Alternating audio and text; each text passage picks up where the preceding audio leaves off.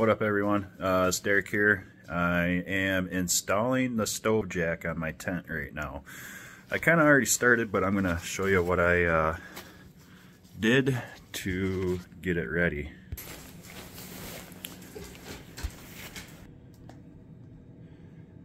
Alright, so what I ended up doing was finding exactly where I want to put the stove jack.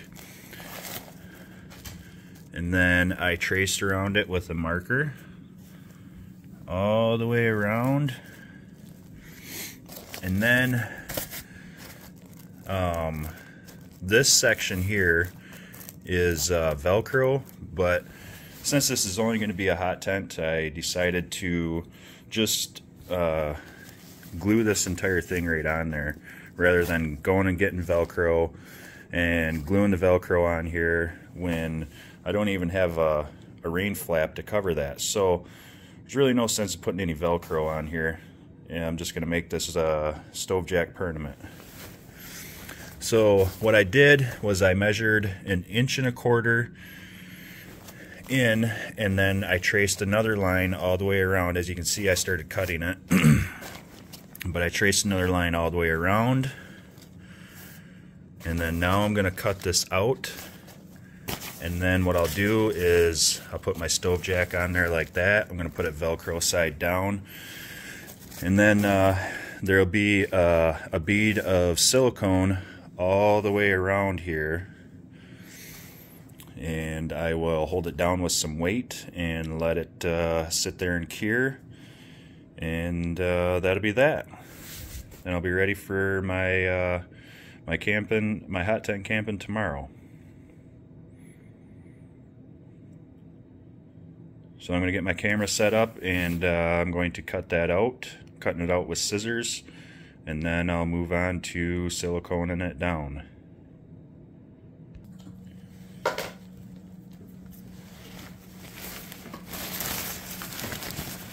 So now I'm just going to trace this inside line with the scissors, cut it all the way around. And as you can see, I've got a little paperweight down there holding the tent down for me.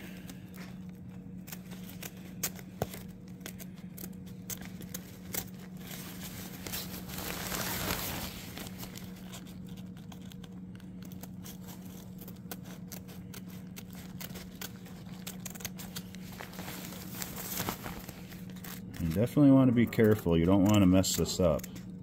You don't want to cut the... Calm down, Cleo. You don't want to cut the wrong line.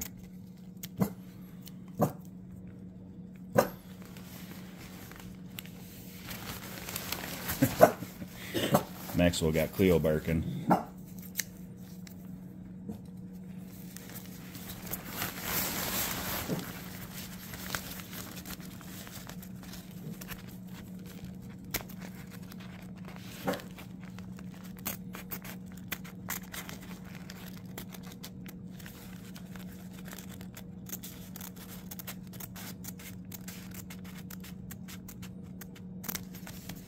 There we go.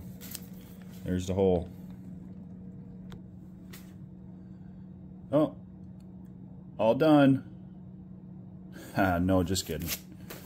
I'm going to show you. So I decided to put a piece of paper in here to catch any squishage of the silicone out that way so it doesn't get stuck to the other side of the tent. Paper's not going to be that big of a deal. I can rip the majority of the paper off if it does get stuck to the silicone, which is no big deal.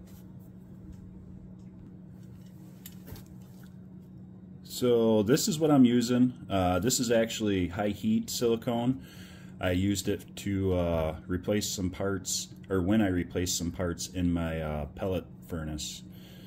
So I figured this stuff ought to be just as good to use on this, and it should stick to it without a problem. If it doesn't, then I'll peel it off at another time and use something else.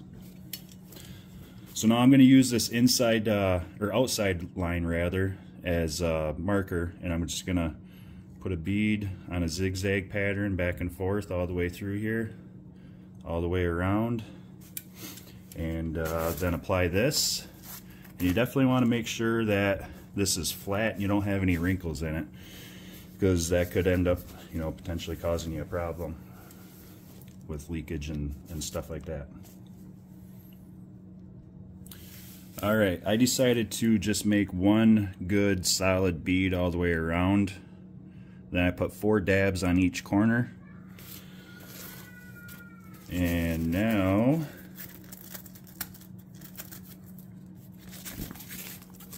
we're gonna apply this down. Now this is where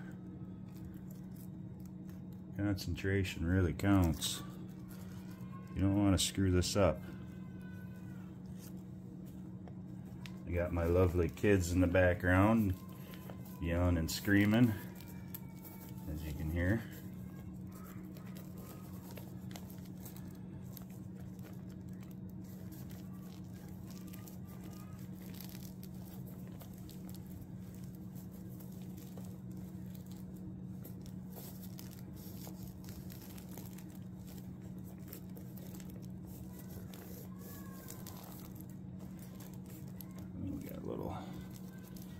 Seepage out there,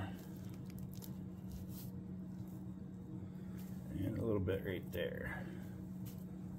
Okay, now I'm gonna finish this up a little bit and check back in a second.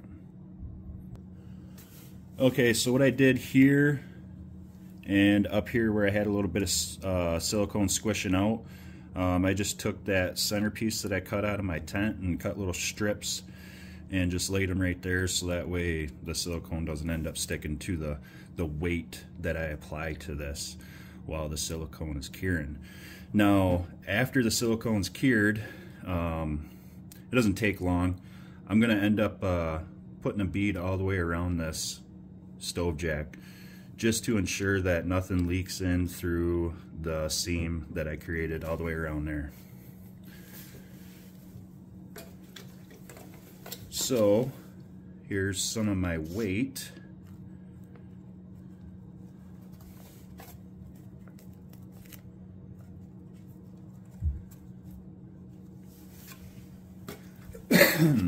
This is my deck sealer that I didn't get around to sealing this fall, so it's going to work as my counterweight. Now let's see, I think I'm going to lay this one down so that way I know pressure is going to be applied to the whole thing. And now we'll set the toolbox on it. Now that's definitely plenty of weight to hold that down, so that way it'll have good pressure to keep that silicone squished out and the stove jack and the tent bonded together. So I'm going to leave that like that for a few hours, and I'll check back when I run that bead of silicone around it. Alrighty, it's been, I don't know, 2-3 hours or so since I applied this with the silicone. I'm going to just run a bead of caulk, silicone all the way around it. Same stuff.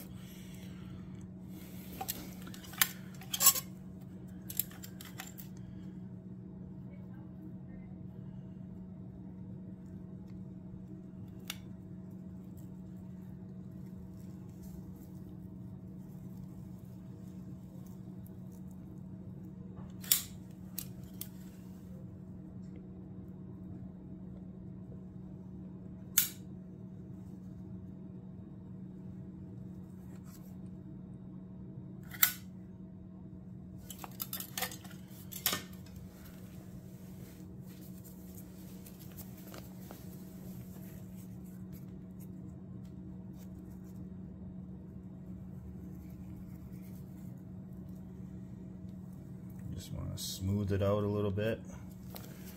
Gotta take down the, it's easier with your finger. Take down the big old bead of caulk, silicone rather, sorry.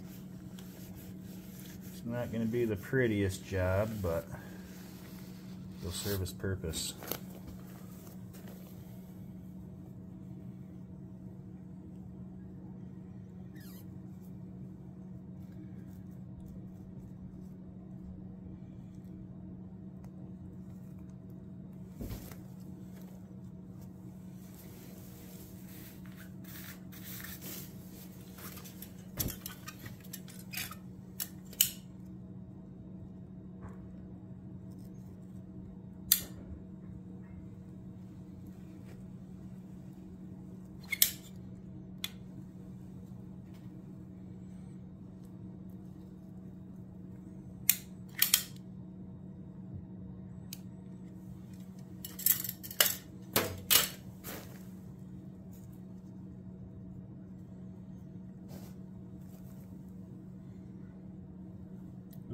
got quite a bit on that side.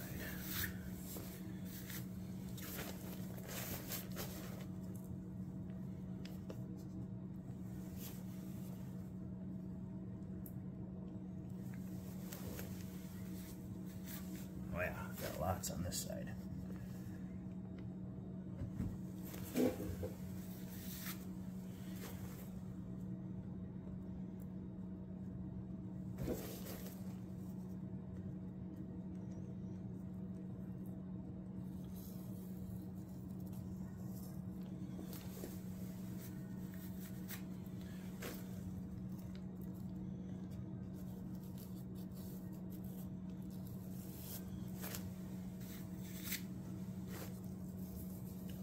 And doesn't matter how it looks or whatever, just as long as you got a good seal all the way around, it'll serve its purpose and keep the water out.